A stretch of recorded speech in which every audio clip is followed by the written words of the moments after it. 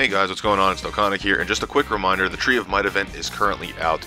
Remember that you can grind the Strength Turles from this event. Remember that he requires the Fruit of the Tree of Might awakening medals in order to Z-awaken him into an SSR. When you Z-awaken him into an SSR, he can feed into the Intelligence Turles and the Technique Turles from the World Tournament if you happen to get them. He only requires 35 medals from the event in order to Z-awaken. The best stage to grind him on is level 10. He has a 30% drop rate. That stage also has a 50% drop rate for the Fruit of the Tree of Might medals on top of the medals that you get through running the event.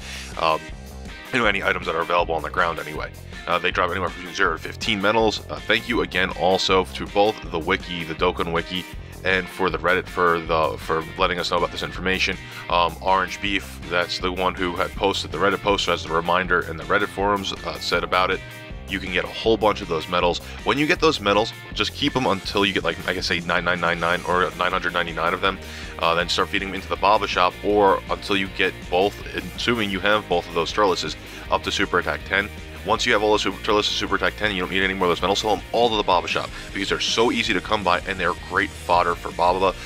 You get 12 points per medal, so you can get a lot of Baba points just by doing that. And since on the global side, just remember, recently we just got an update so that way we get more slots in the Baba shop. Also, just another reminder, Fruit of the Tree of Might, which is key +3 for 3 rounds for all allies, is available on this event as well. Level 9 is the best one to run it on.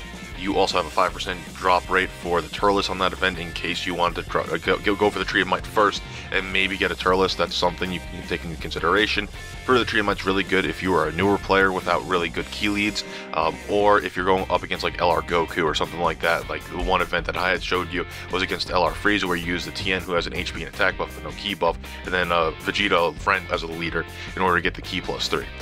One other thing is level 8. Remember, you get the Icarus is there, which is attack minus 35% for 2 rounds for the enemy.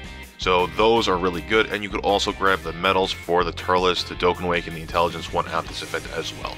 So thanks guys, appreciate it. I hope that helped you out. Keep on the grind, and I'll catch you in the next video. Remember to sub here if you're new.